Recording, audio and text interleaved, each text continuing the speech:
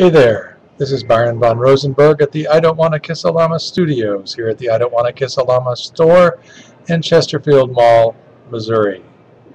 Hey, President's Day is coming up and I wanted to celebrate that with a little poem called George Washington Frog.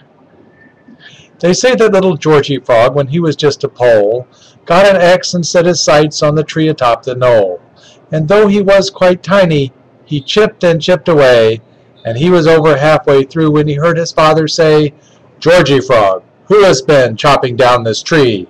It's best to tell the truth, so do not lie to me."